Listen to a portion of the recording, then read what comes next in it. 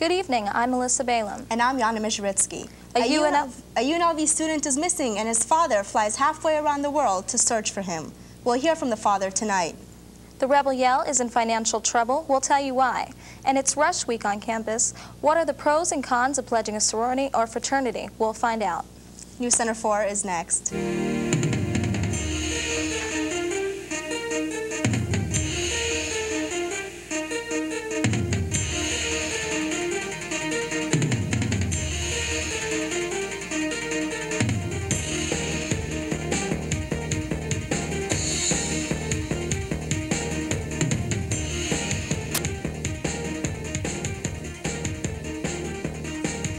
Noticed that the Rebel Yell's first issue of the semester didn't come out until last Tuesday.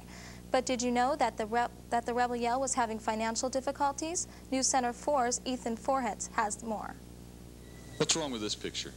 We're into the second week of school and still there's no paper. Is it due to the financial woes that are being rumored around campus? I asked Rebel Yell editor Nick Haley. Oh, it's certainly not rumor. I mean, there is financial difficulty right now. However, we have amended our budget to fit into the spring semester, and if all goes according to plan, which it is thus far, we should be fine.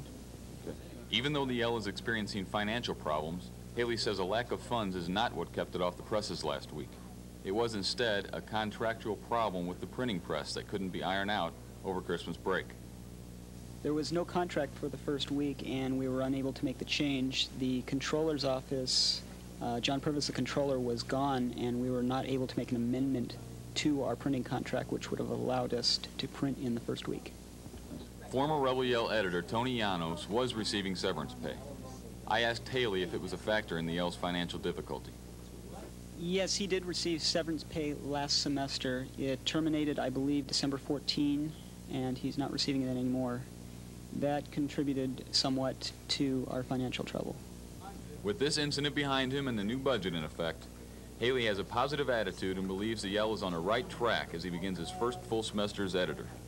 It's going pretty smoothly right now. I have the staff behind me that I need. We're getting good support from the communication school, and things are running pretty smoothly right now. Haley says from now on the Yell will be distributed consistently, so look for your copy every Tuesday and Thursday. For UNLV News Center 4, I'm Ethan Forhetz. Copies of the Yell can be picked up at the Student Union and most other buildings on campus.